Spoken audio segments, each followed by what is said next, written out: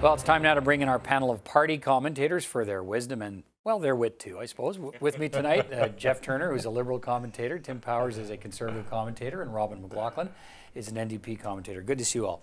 Good to be here. Fast-moving developments here on the coronavirus story, Geoff, and how the government's dealing with this situation. World Health Organization today declaring it a global emergency now. And you know, is there more the government could be doing on this? It's starting to get some criticism now for, you know, trying to get the Canadians out of China and why that's taking so long, and some of the screening issues. If you could give them any advice, what would it be, or just stay the course? Well, it's a fast-moving problem. I think they've been handling it competently since it became a major issue, I think less than a week ago, really, in terms of an international issue. I think the flow of information coming out of China is slower than it may be elsewhere, and that's causing complications. And then having to be able to reach out to those Canadians who are affected in country and who may wish to have consular assistance or wish to be evacuated from the country, how you deal with that is obviously the next challenge. They've secured a plane to be able to pull people back who want to come, but that opens up a whole other series of questions around quarantining or other tests to make sure people are healthy before they get on that plane, and what happens to them when they get back to Canadian soil. We have 3 cases confirmed today in Canada, and a plane coming back presents risks, but I'm sure the government is working very diligently to manage those risks. One of the, you've all got some experience in crisis communication, and I guess one of the challenges in crisis communication, Tim, is to try and stay ahead of the story, but a story like this is hard to stay ahead of. Right? Well, but also be responsible in the information you provide, and in fairness to the government, I think they're doing okay. The one area where maybe they need to address is, am I at risk? It's a question you keep hearing. It was a discussion at our lunchroom table today. People are trying to figure out, as emergencies get called, am I personally in my space at risk? What do I need to do? And I don't know if there's an easy and clear answer to that, so I think more focus on addressing that particular personal anxiety. Look, I've seen the health minister out there, Minister Haidu. I've heard the health officials in Ontario come forward. They're competent in what they're saying, and that they seem to be fully aware and on top of things. So it's hard to know how this is going right now, other than that I feel they're doing okay. Yeah, so from a crisis communication standpoint, generally the principles are to be informative, authentic, and to be available, so transparent. The challenge with this type of a crisis is you don't know where this is going to end up. And what we would always tell a client dealing with crisis communication is figure out where it's going to end and get there first. Right. So here you can't. So what you can do, though, is to be forthright, share information in a responsible manner, and to make sure that you're answering the questions that, as Tim touched on, are happening around the kitchen table, as well as that are coming from the media.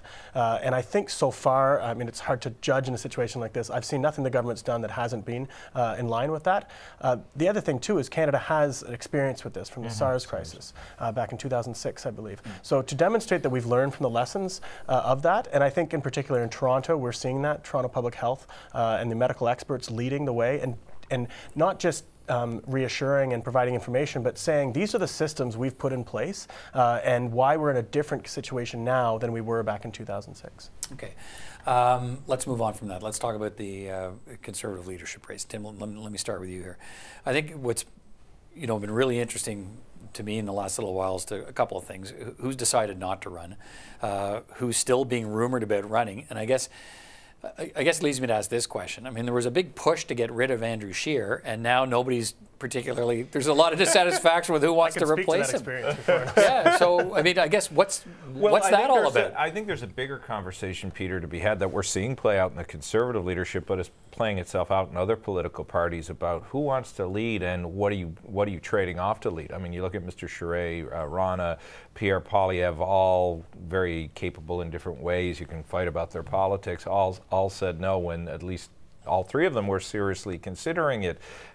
Clearly, for different reasons, they didn't. Yeah, I mean that's important, right? Some of them are they don't want to get back into that political. Well, and I think lifestyle, all of the reasons were legitimate. And I think there's a bigger statement about what is this job that I'm taking on, but that's a longer conversation for today. As it relates to the current race, look, I think in Mr. O'Toole and Peter MacKay and Marilyn Gladu, you have one clear Tier 1 candidate, Peter MacKay, who's a well-known quant quantity. Aaron O'Toole finished third the last time. He's an interesting quantity. Marilyn Gladu, and there's some others. I'm not being disrespectful by not naming them. I just don't remember their names at the moment, which maybe tells you. But it's, I think the fee may be an issue, which isn't a bad thing either. I think the intent of putting it at $300,000 was to make sure there weren't pretenders in. So we have some candidates who may be classified as pretenders, but do they hang on until the end of March? It isn't the race the Conservatives want at the moment, but I think it will be judged, to pick up on a point Robin made, on what the outcome looks like. If Peter MacKay wins and he's in there, I think generally people will be pleased with that in the Conservative Party. Jeff, what do you think watching this from the sidelines? Well, much like Tim, I mean, who's been getting out has been the story in the last week and a half, because those big common names, common household names, have all opted not to enter, with the exception of Mr. MacKay. And we are all waiting to see if there is a name left that can wade back into Tony this field. Clement out here. No, I'm sorry. They keep floating John Baird's name, but yeah, and John Baird's name's been in a lot of places in the last few weeks, hasn't it? As the chair of Pierre Poilievre's boarded campaign, as the simultaneously providing advice to the party on where they may have gone wrong in the last election. So he seems to be a name that everybody's using in the last few weeks. But I think the Conservatives have an age-old problem, and many political parties do sometimes, which is, what does it take to win the party leadership? Yeah. And what does it take to win a general election? The country, the mood of the people. And those two things, I think, the further you get, as a liberal, I'll say, the further you get down the ideological spectrum of a party, on either end of those spectrums, the harder it is to convince the sort of bedrock members of those movements that to move more to the middle. Whereas the liberal, I'd say, we often capture the whole middle, and we find the middle even better. Robin, what are your thoughts on what you're seeing here? I'd pick up where Jeff was there, because regardless of what leadership it is, you see this in the United States in the primary season, you've got to then be able to pivot to win the country. And the challenge for the Conservatives leadership last time was interesting, because it was a really narrow battle there, with Andrew Scheer just winning on the last ballot. The only ballot he led on was the last ballot. And then there wasn't much of a pivot to win the country, and we saw that in the election. In fact, the only kind of excitement and wind in their sails going into the election was the challenges the Liberal government were facing as a result of SNC-Lavalin. Where I think the challenge for the Conservatives are now is having an actual real leadership race, first of all. If Peter MacKay runs away with this, whether it's because of the rules or because not enough people throw their hat in, will he have allowed himself enough room to pivot to win the country? Because we saw already all candidates have now said they're against carbon pricing. They're going to get rid of the carbon tax.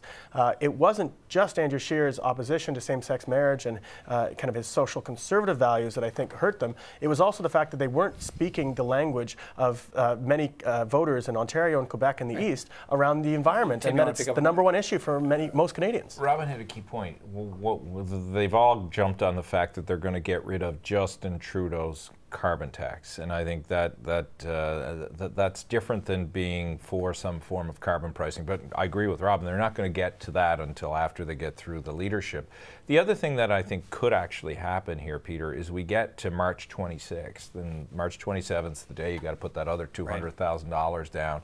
And people look and say, you know what, I'm not really that close to it, or I have it, but I'm not going to win, so why am I going to put it down?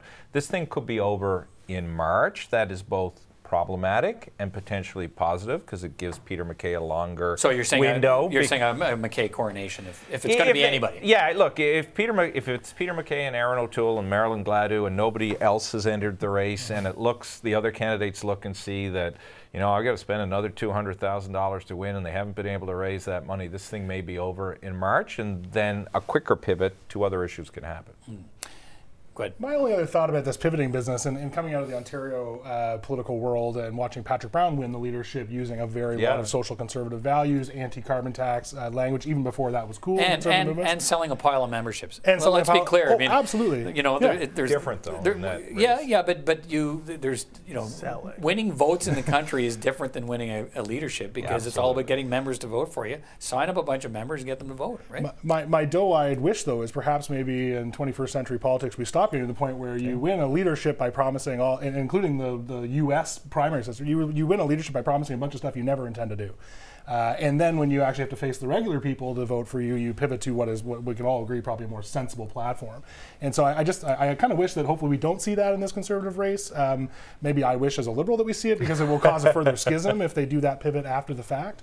But just as a citizen, I would love to see us move to a place where leaders aren't just by rigor expected to take certain positions and then just abandon them when it becomes convenient. And let me just finish on this before we move on to a final subject, is that this battle, it intrigues me a bit, and it's kind of in all parties, but where, how do you, it's one thing to win a leadership, but again, how do you win the country? And the way you win the country is by expanding the base of your supporters at election time, right? And so there's this debate that I'm hearing in the Conservative Party now about, well, is it a red Tory or I'm a true blue Tory and I'm going to consolidate the base and expand the base. But to win, don't Conservatives actually need to go after that 10 or 12% of people who didn't vote for them? I mean, they won the popular vote, but you need to make big inroads around urban centers and particularly around Toronto. And so for Conservatives, are they thinking to themselves, I want a guy who's going to drive the base and the things I really believe, or is it a guy who's going to go get those people, stick to Conservative policies and win those people who have voted Conservative in the past and are prepared to again, but they're typically somewhere left of center? Where the Stephen Harper model, and this is the only place where I believe it has a parallel here, is Stephen Harper's success was he built a coalition. I think Conservatives need to build a new coalition, and different typologies are at play. If they want to win the country, yes, there needs to be that urban connection. You go back to the last leadership race, and the disconnect with millennial voters and now zillennial voters is pretty pronounced, as we saw in the last campaign. So it's wonderful to stick with older voters. Guess what? They're also dying. And not to scare anybody watching tonight, of course, that this is their last night on Earth. But the coalition needs to be about broadening. Thank God he's not the health minister during this crisis. Thank God he's not running for the party leadership. Yeah. Vote for me now while you can. Yeah, exactly. I see lots of grandmothers and grandfathers at climate change protests, just for the record. I'm glad Tim juxtapositioned how Harper did it to how the next leader needs to do it, because I think the Harper model worked in a unique situation. It was very incremental growth to get to that coalition, and it also worked when the Liberal Party was in one of its worst situations, I think, nationally.